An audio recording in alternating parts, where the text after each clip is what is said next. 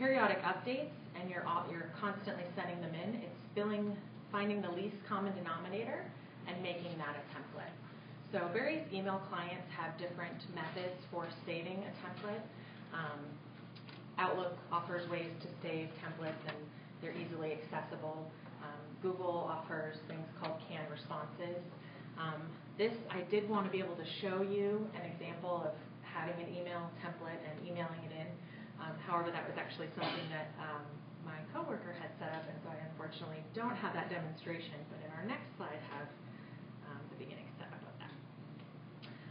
This is another way where you also can, jumping back, sorry, create custom contacts for your folders, utilizing the email in capability to make a contact for a folder name, so making it easier to send that information in. Another way is by using the favorites capability to create a to-do list of your own, coming back to items that you perhaps aren't able to look at immediately, or pieces that are also frequently referenced. So when you do have a document that has consistent information that you need to have, you can obviously bookmark that and save it on your browser, but Central Desktop also has the capability so that you can have a list of frequently accessed information. It also allows you to see some recent activities, so you can see where you've been as you're working, if you're working quickly and perhaps not keeping track of specific documents that you're accessing. The final area is also being able to reflect and look back on things as an individual user, so custom reports and saving them for future use. As an individual, you're able to configure them based on your own workspace membership, looking at the information that's most meaningful to you, and save them for frequent run. And then they can also be shared with your team.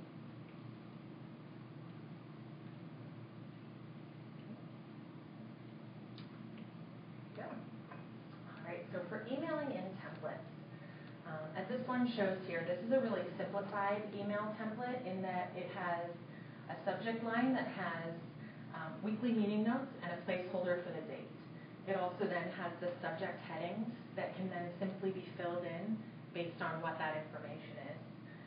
A template can be absolutely much more complex, and it also, in this example, makes use of a system email address, so you'll see the longer string. However, this has a name on it called design folder. So using our email in capability, you're able to save a folder's email address as a contact. So giving it a name, associating it with the workspace as the company. So I can call this one the Go Design Workspace, and so when I want to email in content to this workspace,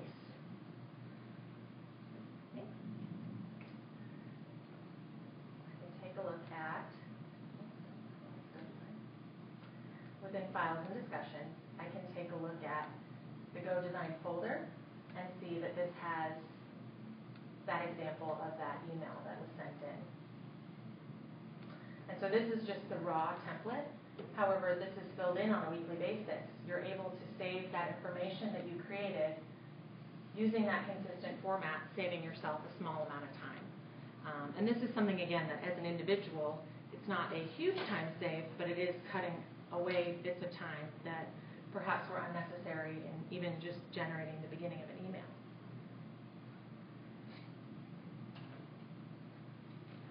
Is that a discussion that you just showed, or is that a... So this is an online document. Oh, it's online document. Yeah. Discussions can be started via email, and that also allows for you to be able to use a template in that way as well.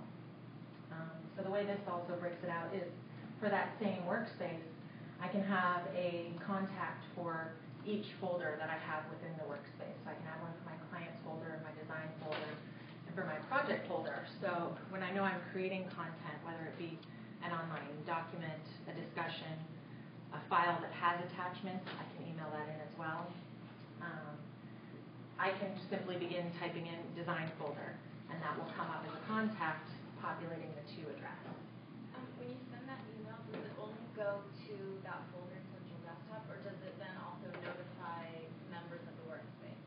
So the one instance where it would also notify the members of the workspace is if it's a discussion and you have the setting in place to automatically subscribe all members when the discussion is emailed in. Apart from that, any emailed in content can have a person's name added to subscribe them, but it's not a common practice. And so typically is a way for just adding content, and then communication is added afterwards by modifying the subscribers. Great question. I really like the feature that you can email in things, and we've tried emailing in tasks, like to create tasks quickly, and when we do, it seems to strip all the formatting, and it just goes as one block, and so it's hard when you're giving details on a task to be done to read it that way, so then we end up not using it. Is that something we're doing wrong, or? I believe that is part of how the email is received. That's actually something I think if I can follow up with you afterwards, Okay. we can. But since it actually sounds like it might need some support troubleshooting as well. Okay. So that's a great question. So in addition to this, it's not limited to only adding in files. As you said, you can email in tasks as well. So what would happen is just simply identifying the address that you would want and then saving that as a contact. And so this is a way for you to focus on the most frequent contacts or folders that you're interacting with, so that it's a way to make the system work for you. And it doesn't have to be done all at once. You can watch the patterns as they happen and make those changes and improvements as you're working.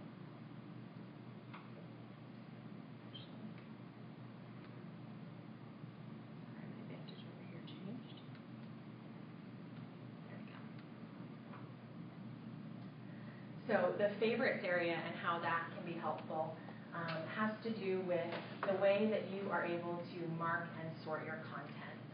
So throughout the product, you'll see the favorites icon here, where you're able to mark files, landing pages, specific folders as a favorite so that you can return to it when you want to access it. Your favorites list is something that you can sort and modify, so it doesn't have to be permanent. You don't have to mark something as a favorite and it lives there forever. So one of the common ways that we see this used is to make it almost like a to-do list or items to be read.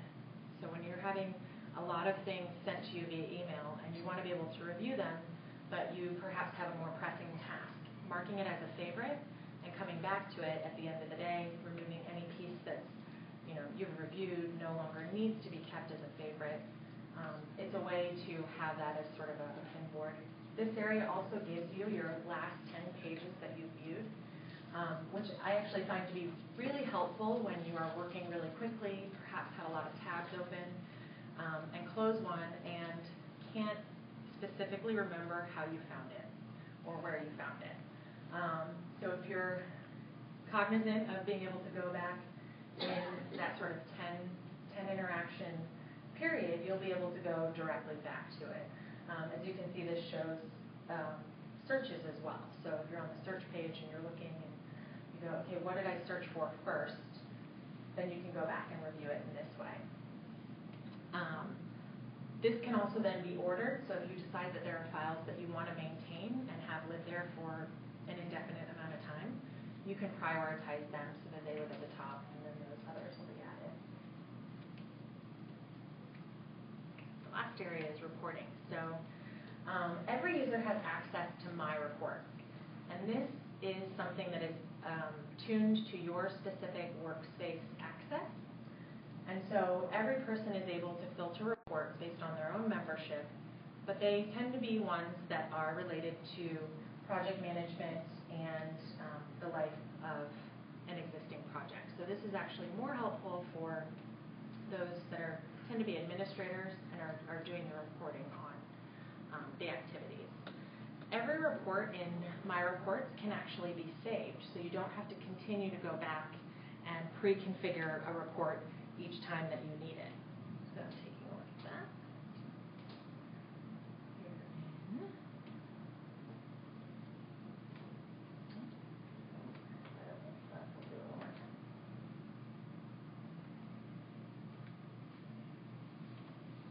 In My Reports, you're able to go down the left-hand side, selecting the report filters that you want.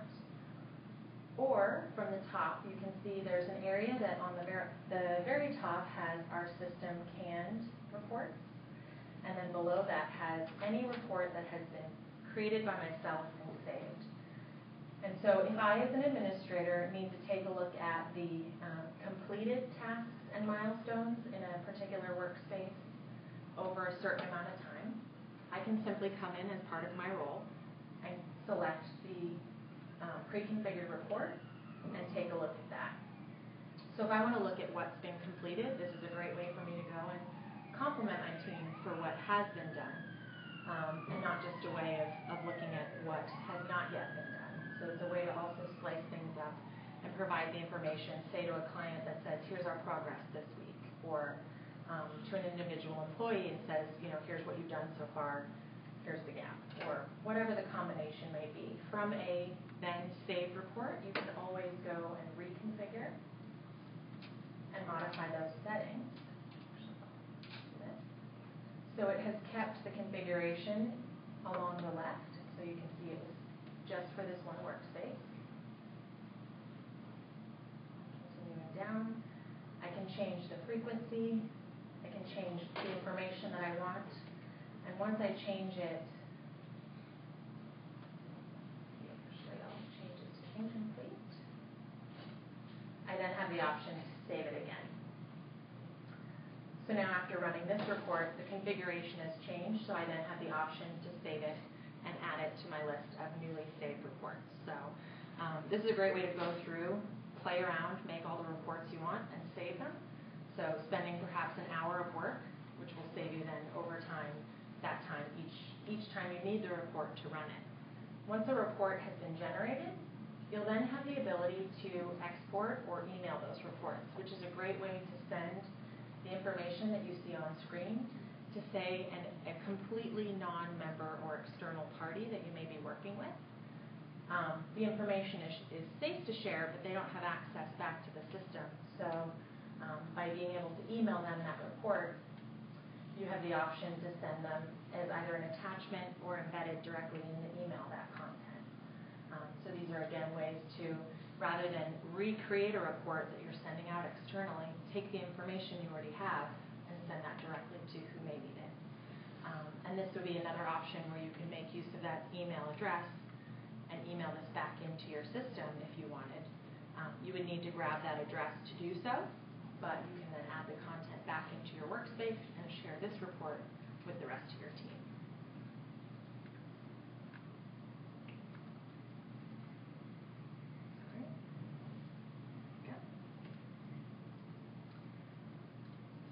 On to the flight crew and how a team can find some shortcuts. So one of the first ways is through workspace templates. Workspace templates are the universal way for pre-configuring the structure for your workspace and then making it something that you can simply cookie cut and create from then on. As you're working and creating your projects, you're going to find small tweaks that you want to make in the structure, improvements to the file structure, additional layout changes that may be necessary, changing of the tabs. And this is a way to have a standard template that you can then make your modifications to, so that every cookie, every project that you cut after that has all those same requirements. What we're showing here is the workspace creation wizard and the template management. So in addition to our system templates that are offered, you're able to manage which of your custom templates are available to your users to pick and create workspaces from. We definitely recommend making use of the description. So as you can see in the box that's highlighted, there's just a small description of what is in that template and what you use it for. So if the template name isn't telling enough, it can be, this is for Project X, which has requirements Z and B. So making it specific and telling, because over time you may find with project variations that you end up with a few different template configurations. And these are also ways that you can set up your members that will be part of a project, all the tasks, the task assignments, have any base files that you might have. Those can all live in workspace templates. They're not actively used spaces, so any tasks that are assigned won't be on the user's visibility or on their radar, but can be set up in such a way so that when a project is started with very small modifications, you're able to actually have the entire project lined up for you with all the dates in place. In addition to workspace templates, one of the next ways that additional shortcuts can be made for a team is through the use of workflow and workflow rules. Workflow actually brings in the ability to send an email notification, create tasks, or perform an action, most universally, allowing for modifications in files and discussions and databases. So what I wanted to pull up was actually a workflow template. My apologies.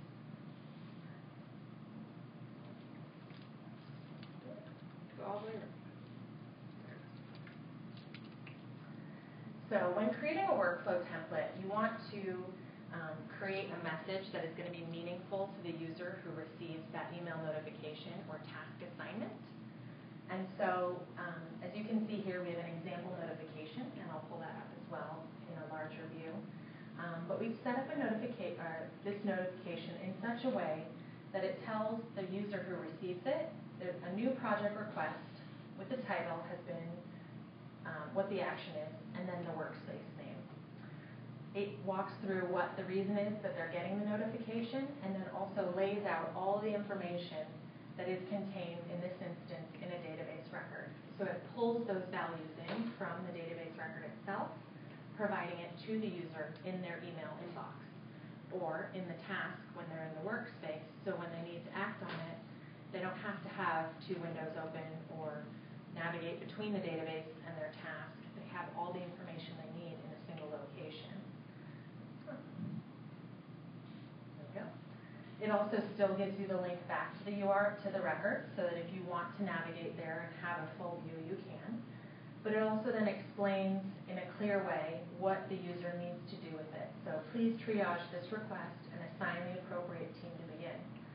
So then these values, go notes, creative director, and team, while it has the placeholder, if any are there, would be populated, but typically in this use case is empty. So it's to show that this is what they need to fill in. Some additional uses for files and discussion workflow tends to be a file room maintenance. So a way to trigger notifications that say this file or these files have been in the system for over 2 weeks, over 4 weeks, and really should be moved to a folder or should be archived because they are no longer necessary. It can also be utilized as a simple file approval process, so based on the status of a file or whether a file is moved in or out of a folder, you're able to notify the next person in an approval process that it's their turn. So just a few different ways of taking a look at that. So we'll take a look at that notification. So in files and discussions, to navigate to workflow, you'll just need to be on the folder level. And as an administrator, you'll just click on the workflow icon. And from here, we'll have a list of all of your workflow rules available to you. So the example that I used for the new project request, which happens to be inactive since we're not using it, but here. This one shows that it happens to be a database record, but when a database record is added or in the evening it's checked, it's going to send the following notification to any assigned users. You have the option of, for task assignments, not only notifying users explicitly, but any based on variables within the database. You're also able to send these copied messages to users, but to insert the variables, just scroll back up. You would select from the notification area, you'll see here that it says insert variable. And I'll have here the option, every single record or field that is available in my record. And so I can pick out any specific piece and highlight it, and I can repeat these variables throughout my template if I want. But these are ways to use the system to help populate the information that you're providing to your users. Is there a way to tell it to send the email to everyone who's a member of the workspace of the database account? I'm sorry, can you? Is there a way to tell it to send the email to everyone who's a current member of the workspace that the database is housed in? So that should be an option. So we recently made an update to our user pickers. That was one of the things that we talked about, which now allows you not only to type in individuals' names, but you can also always search for individuals and groups. And so in this instance, because it is database related, all the members is not an option because this is a database related one. So it's going to give me all the members of the workspace. So I could come in here and select them, but then when new members are added, I would need to come back and modify my workflow to add new members that are part of the workspace. But that is good feedback for being able to select all members of the space for that. All right.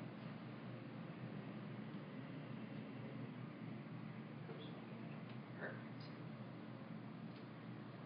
So beyond these modifications that can be used for workflow, we actually have one of our customers who is a long-standing customer, Jason Deal of CBS, who is the Avid supervisor, and he's actually going to be able to give you a little bit more context as to what that is and how they work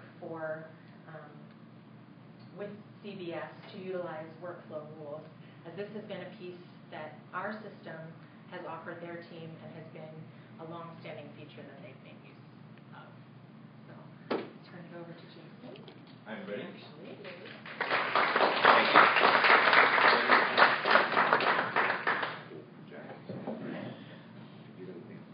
Okay. Hello, everybody. My name is Jason Deal. I am from CBS, the CBS On-Air Promotions Department. And excuse me while I try to get this on me so you can hear. Okay. Does everybody hear me? Excellent. Let me give you a little background. We've been using Central Desktop since around 2007 when my boss just suddenly came in one day and said, this is what we're using, roll it out. So my job as an Avid supervisor is, well, does anybody here know what an Avid is? Okay. It's a computer that happens to edit video and film. If you know Final Cut Pro, Avid is a step above it. It is what all the studios use to professionally edit film and video. My job is to make sure the thing works. But in that job title, my job is also to do any other technical thing. We're kind of like support for the CBS On-Air Promotions Department. So we cover a vast array of all kinds of technical issues. We make DVDs. I'm not going to bore you with my resume, but suffice it to say, we cover a lot of areas. So every year we have in May, we announce our new fall schedule. You're all probably very familiar with CBS shows, and you know when those announcements are made. That's called the upfronts. In New York, they have a show where they call in all the advertisers into Carnegie Hall, and they sit them down and they show cut-down versions of all the new shows that CBS is going to be airing in the fall, and all the advertisers then go to a bar, get drunk, and they buy ad time in those shows, assuming that the show's going to be a hit. So we pray that the show's going to be a hit so that we make lots of money off of them. Part of this process is we produce a lot of shows that never see the light of day. So for example, this last upfront, we only picked up 4 shows, but we shot 16, I think. So there's a lot of shows out there that you guys just never have a chance to see, and some of them are awesome, and some of them really, really suck, so that's why they don't get picked up. In this process, we have these 16 shows, but we can't edit these shortened versions all in-house. We have to expand it outside of CBS. So we have about 20 vendors that we just have on call, and we just, at a moment's notice, we will call them up. This is how we used to do it. We would call them up and say, you're going to edit the cut down of a particular pilot, and we need to see the result in 2 days.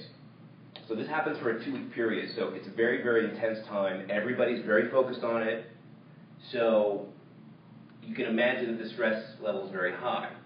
For me, it's incredibly so, because if anything fails technically, the whole house of cards can crumble. Central Desktop came in a perfect time, because we were working in LA. It was the first year that we worked in LA. We used to do everything in New York.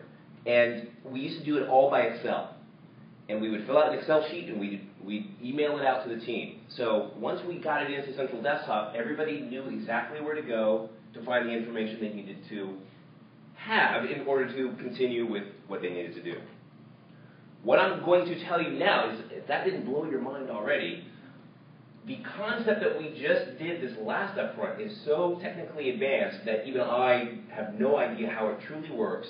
I just sat with the guy who did all the programming at a computer, and then I got all the pats on the back for it. So what happened is, this is one of our workspaces. This is the one for the upfront. I know you guys in the back can read every single word on the screen, but there's two things. There's a lot of information going on, but it looks very simple. There's two things. All of the final files are over here, so I needed a quick way for people to get into it. Really what I want you to focus on is this. It's just a simple database that I put on the home page, and it's asking for 4 pieces of information from the creative director. The creative director is the person in charge of a particular show, and they will get an assignment to say, we need 4 different versions of a particular pilot cut down, send them out. They will send them out, and what they do is they go to this database, they choose the project. So let's say for this last one it was elementary. They choose a vendor. We have lots of vendors, we have 20, so they just choose that from the pull down, and then they choose the level of activity. Are they going to view it? Are they going to view it and write a script? Are they going to view it, write a script, and do a cut down? They would choose that, and then I just need to know who the creative director is. Once they made those selections, we had another computer that just sat and through the API of Central Desktop watched the database for new records. Now I'm going to really get really complicated, so I'm going to go through it really fast, and I'm going to probably lose some of you, so I apologize. When it found a new record, it would go to other databases that I had already built to get other pieces of information. One piece of information was, is this the right one? Yes. So, excuse me, this is a diagram I had to create for the guy who programmed it to show what is going on between everything. So I have, here's a database that's transferring information to another database, which is transferring information to another database, and this is the computer that's controlling it all. It's called Orchestrator. In the roadmap talk that we had earlier today, Christy had mentioned Aspera, which is a fast-growing company that makes the fast-moving file transfer system that we happen to use and which Central Desktop is testing right now. They also make this computer called Orchestrator, which is just a workflow machine. You program it, and it will do exactly what you need it to do.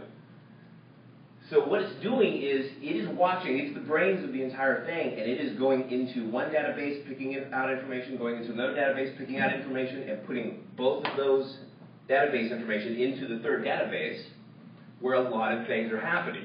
One of which is the show media that the vendor needs is placed onto a server. I know that I'm losing you here, but another thing is emails are sent out to that vendor to let them know you have media that you can download.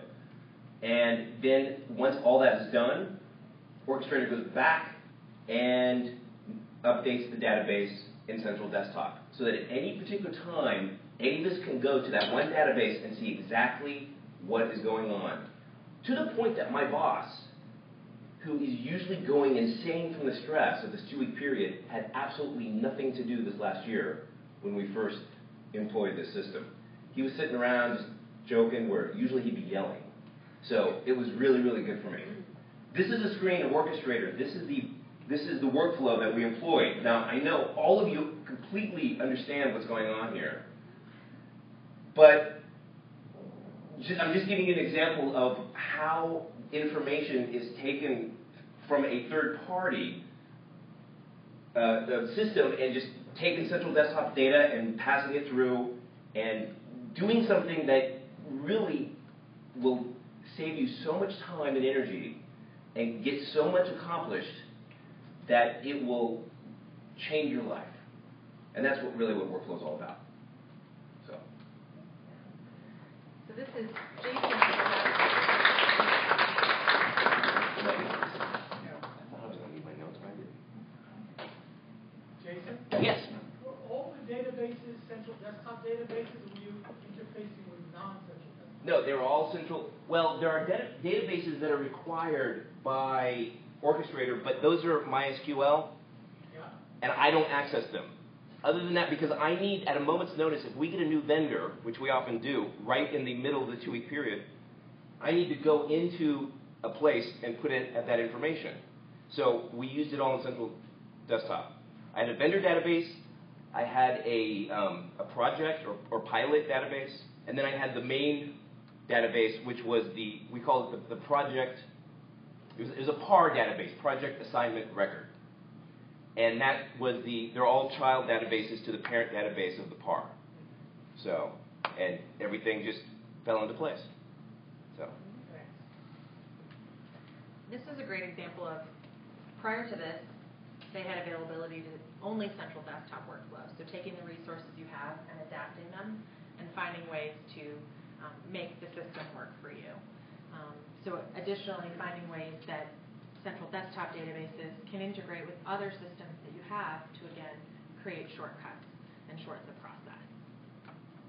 So the last section we have is for the company administrator or the captain of the ship, ways that you can find solutions that are going to save your entire organization time.